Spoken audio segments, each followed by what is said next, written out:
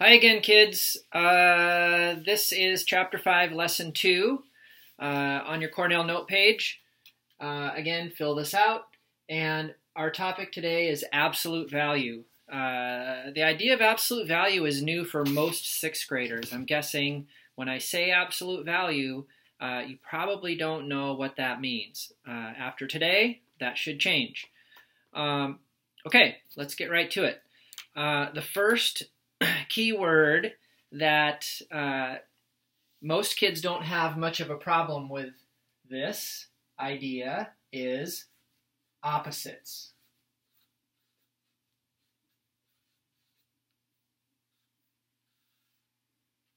Okay, in math, I'm going to draw a number line.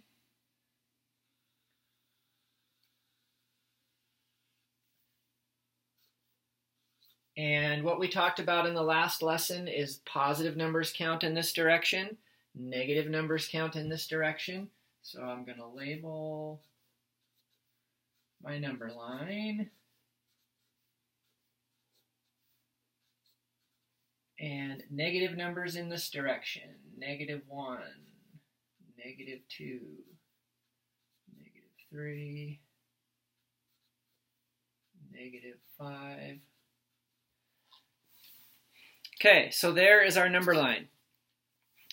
Opposites, the meaning of opposites is this. Opposites are numbers that are the same distance from 0.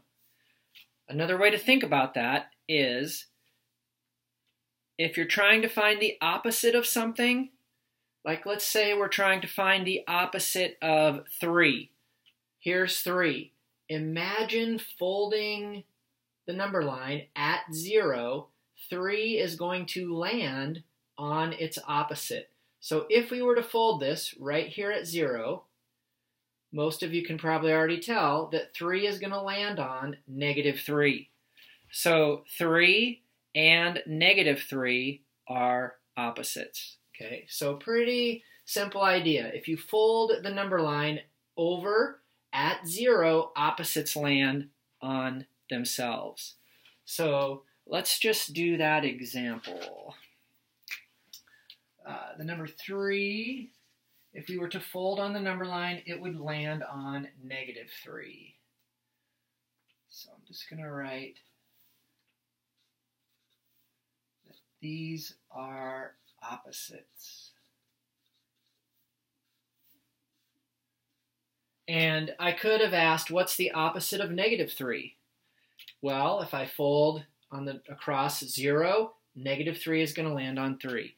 So I could say that -3, the opposite of -3 is 3. I could also say the opposite of 3 is -3. So again, opposites are numbers that are the same distance from 0.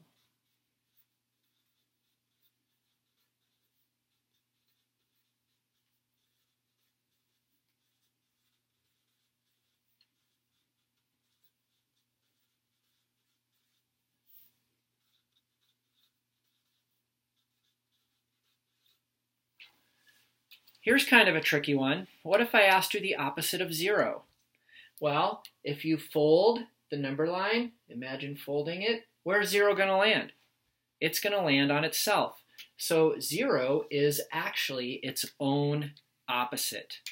Okay, so the opposite of 0 is 0 because it would land on itself. Any other number, if you're asked to find its opposite, just imagine folding across 0. Where's that number going to land? And you found its opposite. So some of your problems today that you're going to be solving are just finding the opposites. And I want to do a couple quick examples.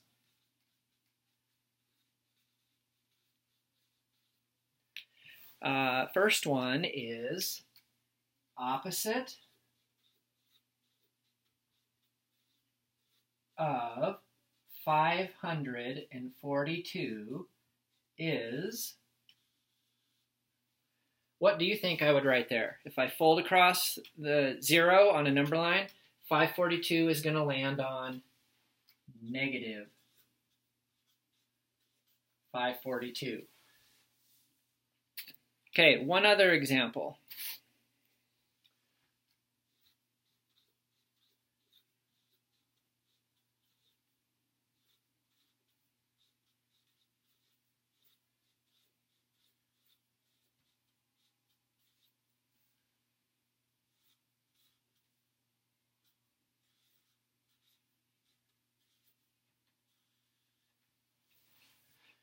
This example, we're asked to find the opposite of negative 27. If you have multiple opposites like this, what you should do is start with a number and work your way this way. So here's what I mean when I say that. I'm at negative 27. What's the opposite of negative 27? So the answer to this is 27.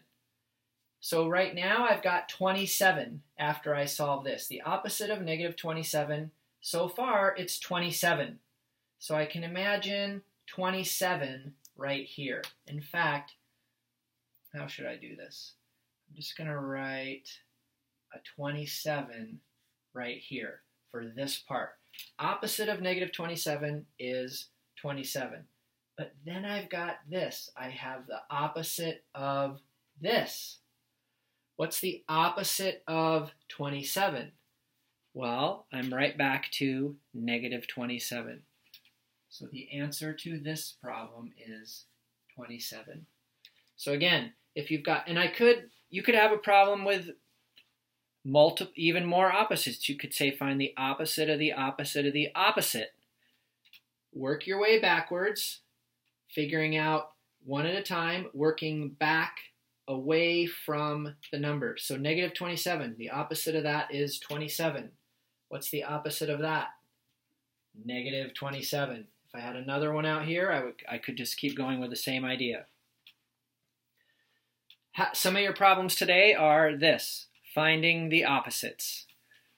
Imagine folding across 0, and that's the big idea. Okay, so I want to highlight something else that you are folding across 0. I'm just going to make a line like this. That's the idea of opposites, folding across 0. So that's half of your practice problems today. The other part is absolute value.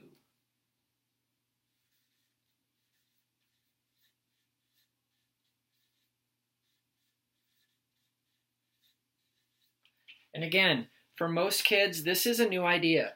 The absolute value of a number. What does that mean? So I'm going to write it, and then we're going to go through some examples. The absolute value of a number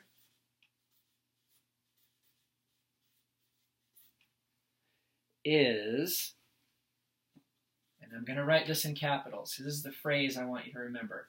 How far away from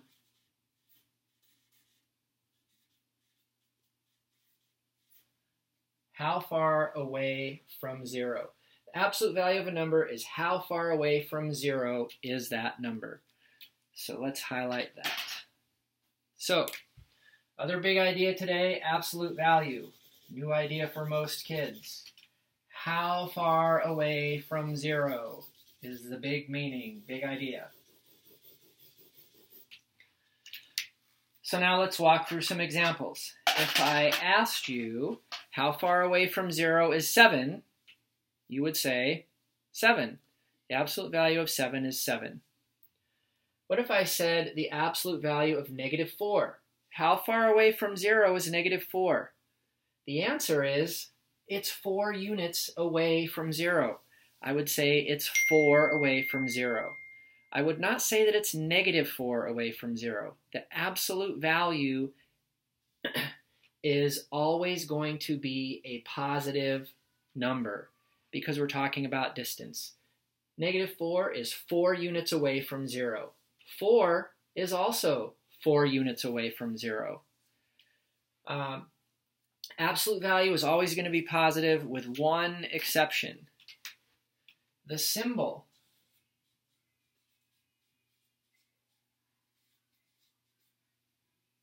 for absolute value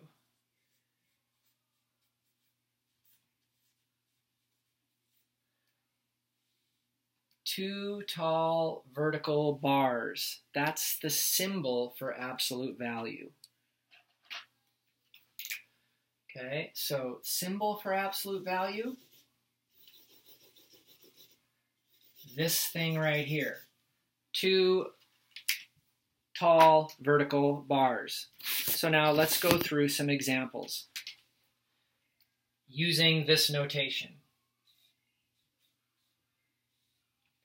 This is asking, find what is the absolute value of 4? The meaning of that, how far away is 4 from 0? The answer is, it's 4 units away. Let's do another one.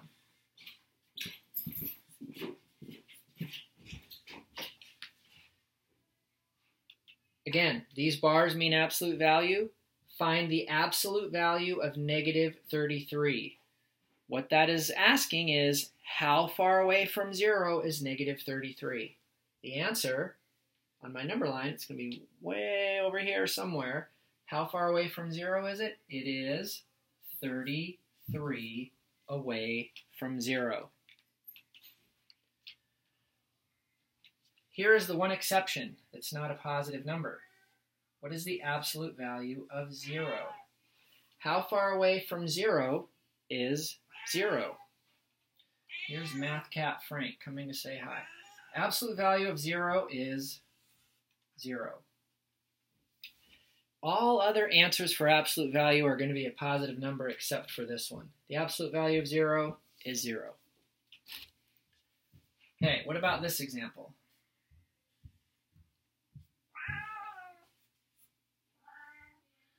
Oh, come here, Frank. Oh, Frank is just dying to say hi.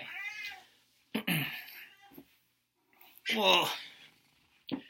Hi, Frank. Can you say hi to the kids? Say hi. Come on. Can you say hi, Frank?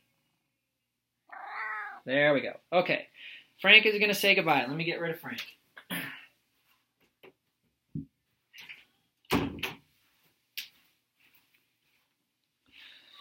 I accidentally left the door open, so Frank was able to get in. So back to this. Again, the bars mean absolute value. I'm going to start on the inside and work my way out. So I'm going to cover up that to start and just solve this. What's the absolute value of negative 13? How far away from 0 is negative 13? So if this was my problem right here, I'd write 13. But this out here is saying take the negative of that. So that answer is 13. Okay, that answer is 13. And this says take the negative or the opposite of that answer. So the answer to this is negative 13. Again, if you've got stuff out here, cover it up and work from the inside out. How far away is negative 13 from 0? 13. What's the opposite or negative of that is negative 13. Okay, sometimes you'll have absolute value in situations like this. You'll be asked to find an expression with absolute values.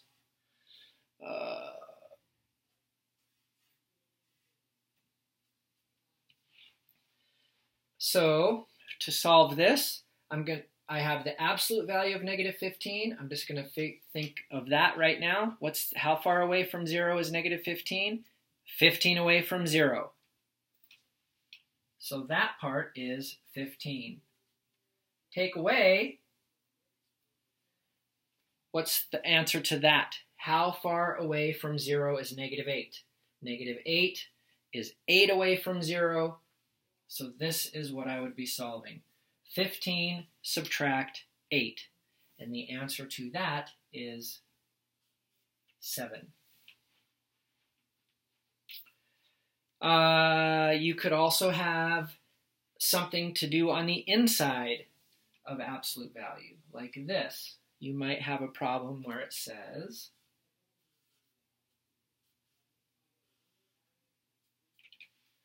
gives you something to solve on the inside of the absolute value. Well, solve this first on the inside. What's 12 minus 7? That's 5. And then you want the absolute value of 5. How far away from 0 is 5? The answer is it's 5 away from 0. So the answer here is 5.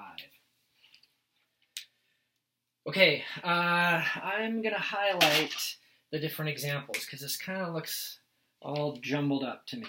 So just for ease of, these are the different examples. Absolute value of 4 is 4. It's 4 away from 0. The absolute value of negative 33, how far away from 0 is negative 33? It's 33 away from 0. How far away from 0 is 0? 0. And then here we had the absolute value of negative 13, which is 13, but then we took the opposite or negative of that, so my answer was negative 13. And then here,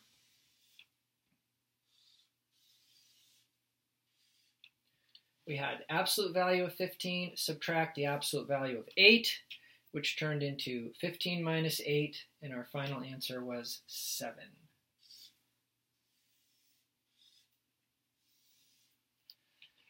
That's it for lesson 2. So big ideas today. Opposites. If you fold across 0, opposites land on each other. And absolute value. How far away from 0 is that number? All right, that's it for lesson 2. Oh, I almost forgot. Yikes. Hidden treasure. I meant to give this in the middle. Just a reminder. I know you saw this in lesson 1 if you watched it. Hidden treasure reminders. Solve the puzzle. Got to have all the chapter notes, and you must have completed the assignment to be a winner. And here is chapter 5, lesson 2 puzzle.